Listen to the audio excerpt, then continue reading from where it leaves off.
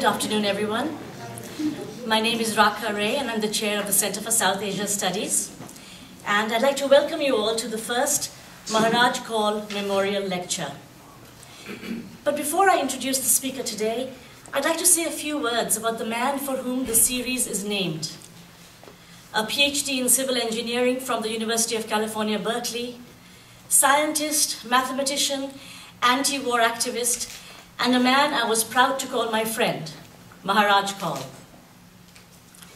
Maharaj was born in Kashmir and was a superb student, and he came to the US in 1965.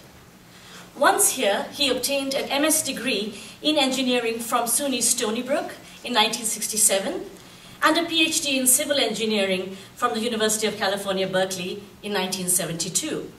And he spent the rest of his life until he retired working with General Electric. But brilliant engineer though he was, his real passion was for social justice. Indeed, he founded more organizations than anyone I know. He was the driving and sort of uniting force for progressive South Asians in the Bay Area.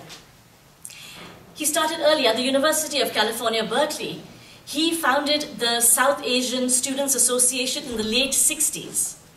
And he was the co-editor of its monthly publication, Spark.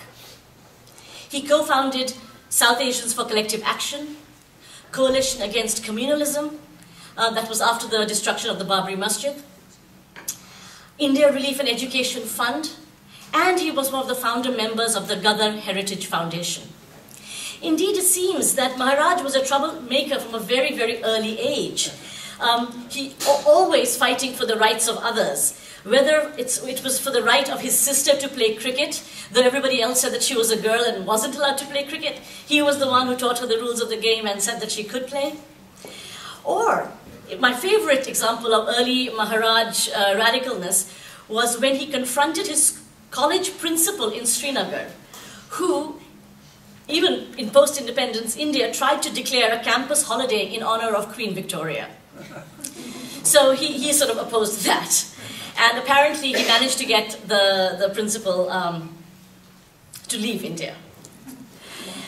Now, it's hard to actually underestimate the effect of, or to overestimate rather, the effect that Maharaj really had in the 1990s. This was a very difficult decade, I think, for many South Asians, particularly with different types of communal violence. And Maharaj kept us all together, raising funds, getting speakers, bringing documentary filmmakers who'd made films on communal violence, so to really to raise the awareness level of not only South Asians in the Bay Area, because a lot of funding for right-wing groups in India was going from here. So Maharaj really did what he could to try to stop that and urged us all to do the same. If I could just say a thing or two personally. I was in India when Maharaj rapidly got sick and died. And I never really got a chance to say all those things to him that you really don't, but that I wish I had. I wish I had told him that I thought that he had almost single-handedly propped up secular and progressive politics amongst Bay Area Indians in the 1990s. I would have liked to have told him that when I arrived in Berkeley in 1993, a new assistant professor, anxious about coming to a new community and being part of a sort of a community of like-minded people, his passion for justice, together with his sweet, welcoming smile, filled me with relief that I would not be alone. And indeed, my Bay Area friends outside of the university are primarily those I met through Maharaj. I would like to have thanked him for turning his home into a place where political and social debate flourished and raged for hours, and for cooking Kashmiri food for us to eat while we debated. And finally, I wish that I had told him about all the activists, journalists, filmmakers, and fighters for justice I have met over the years, who looked up to him as a compassionate, dedicated, and brilliant organizer, and who never let them down. Many of the events we organized through the 90s and early 2000s we organized at the Center for South Asia Studies happened because of Maharaj. He was always emailing me with a filmmaker, a speaker, a progressive musician, whom we should bring to Berkeley, and that the Berkeley students and the Berkeley community should be exposed to. So it's particularly fitting that through a generous donation from Maharaj's family, we will be able to honor him with a lecture in his name every year. But in addition to this, we'll also be able to fund students who wish to go to India to do internships or to work on development and other issues close to Maharaj's heart. For this generous gift to Berkeley, in Maharaj's memory, I thank his family who are with us here today. And now, I turn to introduce our speaker, P. Sainath, who was also first brought to Berkeley by Maharaj, and like Maharaj, an indefatigable troublemaker.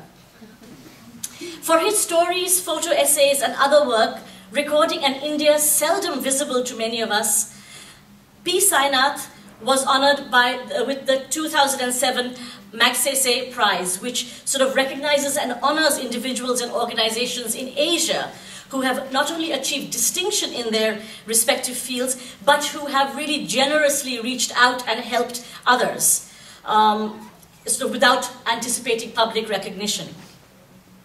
He has also received the Burma Journalism Prize from the United Nations Food and Agricultural Organization, the B.D. Goenka Prize for Excellence in Journalism, and the Prem Bhatia Journalism Award. He was the first journalist in the world to win Amnesty International's Global Human Rights Journalism Prize in its inaugural year in 2000. Now, Sainath also began causing trouble early, certainly at Jawaharlal Nehru University when he was a full-fledged activist. He completed a master's degree and then became a journalist. In 1993, Sainath applied for a Times of India fellowship to report on rural India. And at that time, and the editor apparently asked him, suppose I tell you that my readers aren't interested in this stuff, on rural India, that is. Sainath apparently responded, when did you last meet your readers, that you can make any claims on their behalf? Well, he got the fellowship and took to the back roads in the 10 poorest districts of 5 states. And he covered close to 100,000 kilometers across India using 16 forms of transportation, including walking 5,000 kilometers on foot.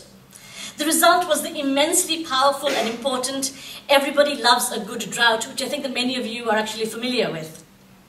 And in this book, Sainath argued that the acute misery of India's poorest districts was not caused by drought, as the government insisted, but rather it was rooted in India's enduring structural inequalities, in poverty, illiteracy, and caste discrimination, exacerbated by economic reforms favoring foreign investment and privatization. Through his work, Sainath exposed the shocking rise in suicides amongst India's debt-pressed farmers. And at a time when officials boasted of a national grain surplus, he reminded us that 250 million Indians were suffering from endemic hunger. By bringing these and other such facts that we don't want to notice to our attention, he has indeed become the conscience of the Indian nation. At present, Sainath is the Rural Affairs Editor for The Hindu. In describing Sainath's work, University of California journalism lecturer Con Hallinan says, he does the kind of reporting American journalists only think about doing. I don't know anybody who is better at it. Few journalists anywhere at all do this work today. And so we are delighted to have him speaking to us today about democracy and media. The topic of his lecture, Pay to Print, How Media Corruption Undermines Indian Democracy. Please join me in welcoming P. Sainath, our inaugural Maharaj Kaul Memorial Speaker.